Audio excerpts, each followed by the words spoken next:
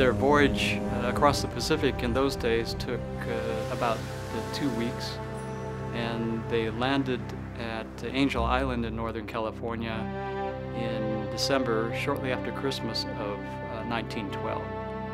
My grandfather took my grandmother to what is now Huntington Beach and to introduce her to what life was like in Orange County.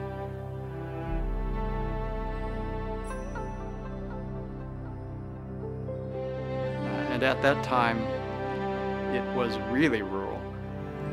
Large acres of farmland. Having moved here from Japan, I think their principal initiative was, of course, to help their children become good American citizens. I think the fact that our grandfather was intent and actually carried through on purchasing land at that time is an indication that he wanted to really make a go of it in America. Whatever my father wanted to do, it seemed he was able to do it. Sometime in the early 1920s, he decided to put in fish ponds on the property that he purchased. And it wasn't shortly after that that essentially the whole property other than the church and the family residence was devoted to ponds and to raising tropical fish. I wondered often what he did to earn a living with fish, you know.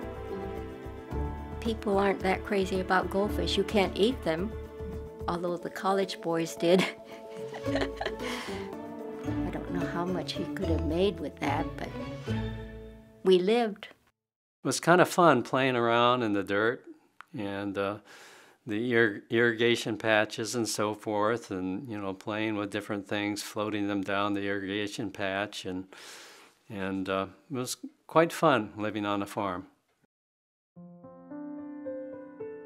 My grandmother was a very strong lady, and she had her definite set of values and how people should behave and how they should look. I remember when I was a little kid and I was walking across the grass there, and she comes up to me and looks at my feet and says, "Toes have to be pointed straight forward when you walk." Says if they're out like this, out to the side, it says that's a sign of low class. And I remember that. I would hope that people that would be looking at our family and our family history would be looking at people that were filled with a sense of dedication, a sense of optimism, a sense of striving to make the future better, not only for themselves, but for their offspring. I think the fact that he was in the process of trying to become a citizen right before he died is evidence that I think he never gave up on that hope.